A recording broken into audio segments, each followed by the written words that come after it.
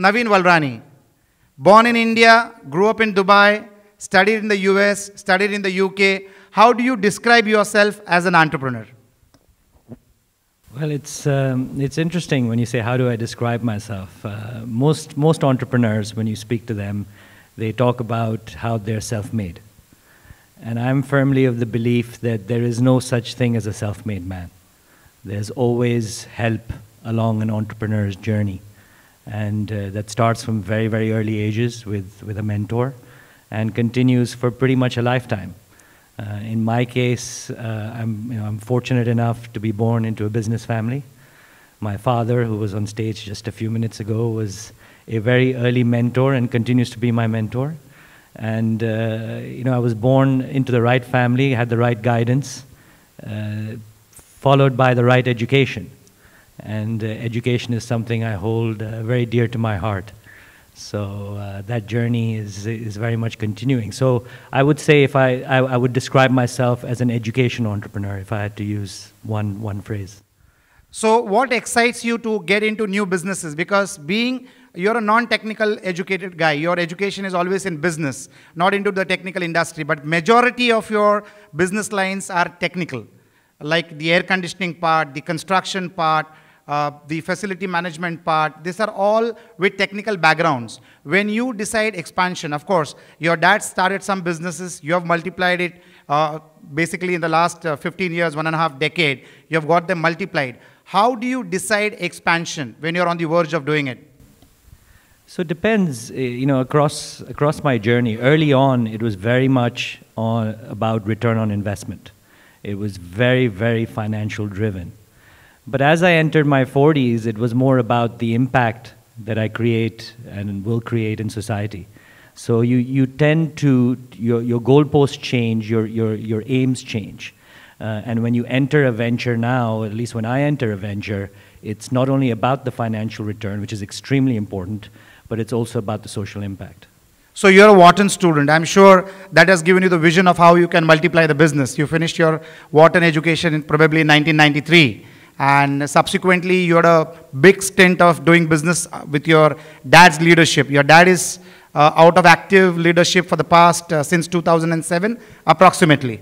Yeah, so my father is interesting. I mean, he stepped back from the day-to-day running of the group in 2007, only for the global financial crisis to follow immediately after. So he stepped back in and said, let me make sure that you guys are doing a good job. And then, but he's more successful than Narayan Murthy. Yeah, in many ways, he stepped back and Infosys went down further. Yeah, in my father's case, he stepped back, handed over to the second generation, which was inculcated into the group since the 80s, and did it very, very successfully. So it's one of the rare success stories in this region of a business being handed over so successfully to a second generation. So you are very passionate about education. You always make sure that you are on the top of the education that you keep giving yourself. And around 2011, 2012 or 13, you got into an MBA program after your full working experience with the group. And post that MBA from the London School of Business, after you finished that MBA, you got into a different parameter for expansion. You started taking over companies, mergers and acquisitions. What was the differentiator before that program and after that program? I think first and foremost, the London Business School MBA gave me a toolkit. It gave me a toolkit on how to do acquisitions, how to look at businesses, and how to truly value them. And valuation is a very, very subjective field. So once you know the art of valuation, I won't call it a science, you can really, really play it to your advantage to maximize financial returns. So I think the London Business School gave me that toolkit. And then this region is really ripe for acquisitions because we don't have very developed public markets. So it means for private investors and for people willing to put money behind entrepreneurs, there are tremendous opportunities. You have been exposed to the developed market and the developing market, and you're operating out of Dubai. How has being operative from Dubai helped you in business? Oh, Dubai is just the most wonderful city in the world. I know Miss Manisha alluded to it earlier in the discussion. But really, if you're living in this city, I do not see why you would want to live anywhere else in the world. How has the environment helped you in taking decisions? Well, first and foremost, it's the ease of doing business here. It's just a very, very easy place to do business. And more importantly, we have a leader that is such a visionary and with someone who is moving so quickly that if you don't move at his pace, or at least don't attempt to move at his pace, you'll be left way, way behind. And that just is so exciting. How do you create benchmarks for your organization as the CEO of the group? Well, we have the usual, we set KPIs to our profit center heads. We monitor them very, very closely. But benchmarks, I believe, financial metrics are only part of the game. It really boils down to the culture that you create within an organization and the ability to lead and the ability to inspire. And I think that's really what takes organizations forwards. I think too many organizations are too financially driven. You have got a workforce of more than 10,000 people. So how do you keep 10,000 people inspired? What is the success anecdote that you would like to share? Well, first and foremost, the 10,000 people, I look at it as 10,000 families. So what drives me to come to work every day is that the decisions I make impact 10,000 families. And that means a lot to me. That responsibility is a big, big burden, and and something I take very, very seriously. How different do you manage your team compared to the other entrepreneurs in the industry?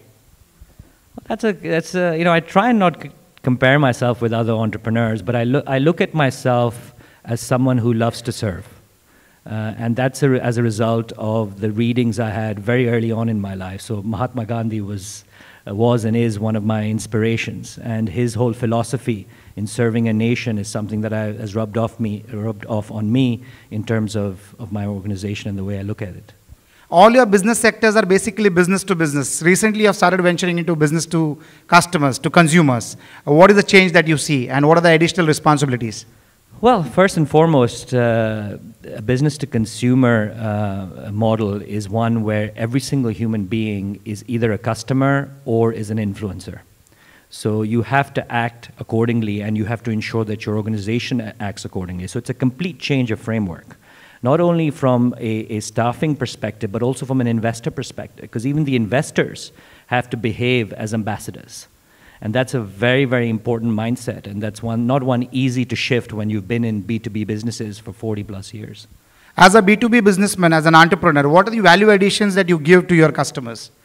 Not the pricing and delivery on time and quality is great. What is the different that you do which has helped you to grow, retain the customer and add more customers through referral programs of your existing customers? What is the different that you do to them for adding value? So value addition is, of course, the core of any entrepreneurial venture. But the key, again, for entrepreneurial ventures is to go from that startup phase where you have early adopters and innovators as your customers to the majority of the population. And that scaling is never easy. And it depends a lot on the team you select, the kind of financing you have, and your ability to scale. And that comes with a certain management ethos, which is this continuous drive to expand. What are the fund management policies of your group that you have brought in after you have taken reins of the activity? Well, our group has always been very, very financially disciplined. And that's really the secret of our success, because you can want to create maximum social impact, but that is absolutely pointless if the organization is not financially sustainable. So we've always been very, very financially disciplined, and that is really what has caused us and led us to grow with what Dubai has become. What was your strategy when the economic scenario really went bad in this part of the world, around the 2009 and 10 and 11? So that was an interesting time for us because... Your expenses were the same and I'm sure the revenue must have dipped down. Yeah. How did you manage that situation? So first and foremost, we created what we actually called it a war council.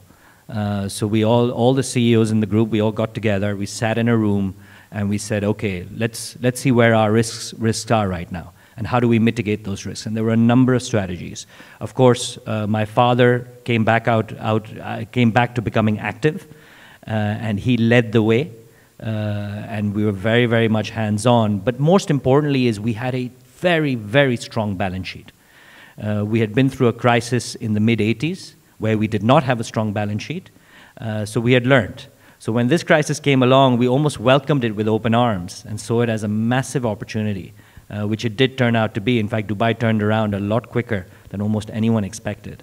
Amongst your group companies, which is the most profitable company and how do you look at it in terms of expansion? So that's interesting. That varies. Our engineering services side of our businesses are very, very profitable. Our logistics are very profitable. Our education is doing phenomenally well, our first venture. Our printing and packaging is done very well. Historically, our oil and gas services have done very well. So there's no real one sector that really dominates in terms of profitability. But in terms of future expansion, our bets are on education. And that's really where you'll see a lot of our capital flowing into what we call the Arcadia schooling system. What are the plans for Arcadia and why do you plan to expand that faster than the other sectors? So, first and foremost, the plans for Arcadia, we plan to educate roughly about 3,000 students over the next 4 years. So there will be 3,000 students running through Arcadia schools. That's our immediate objective. Why education? Because we see the Dubai economy evolving from a construction and oil services economy to one that is a lot more retail and consumer oriented. We see continuous population growth and a continuous demand for high quality education.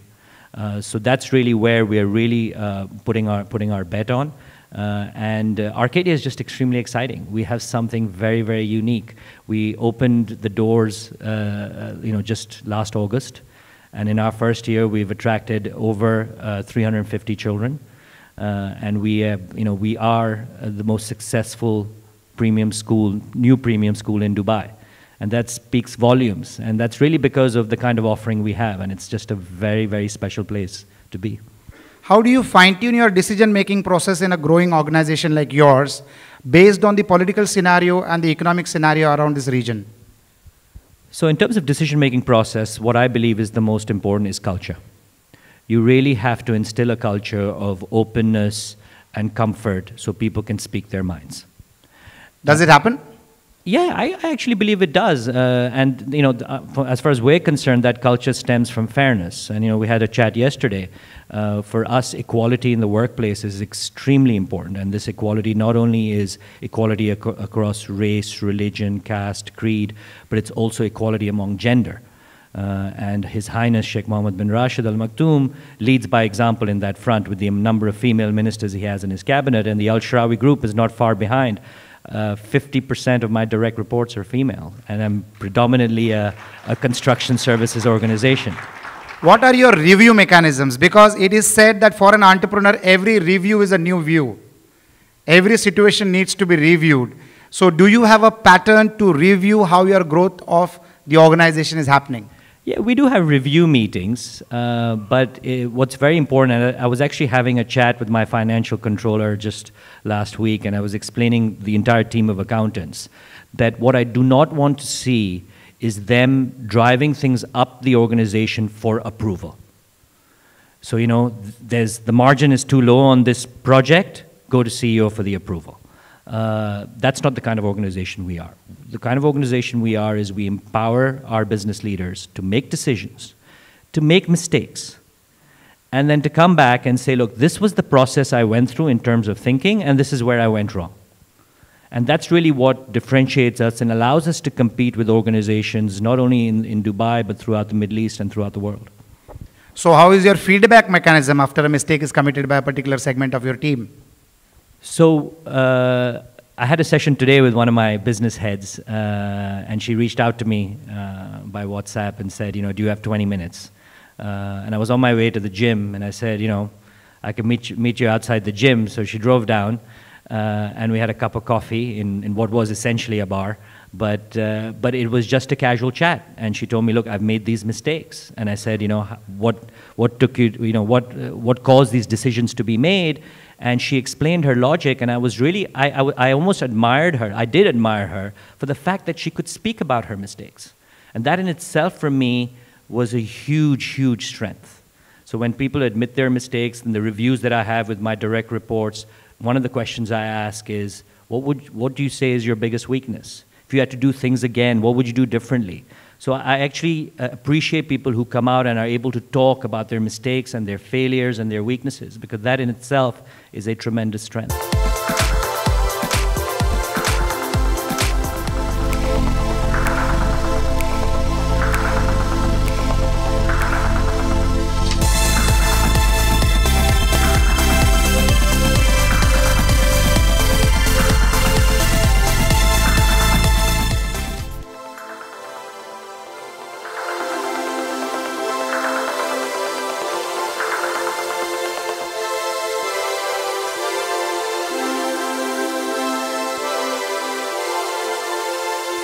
The Network 18 team would like to give a memento. Yes, I would like to call request upon Sudha. Manisha Natarajan, Lakshmi, Lakshmi. to felicitate Mr. Valrani. Thank you.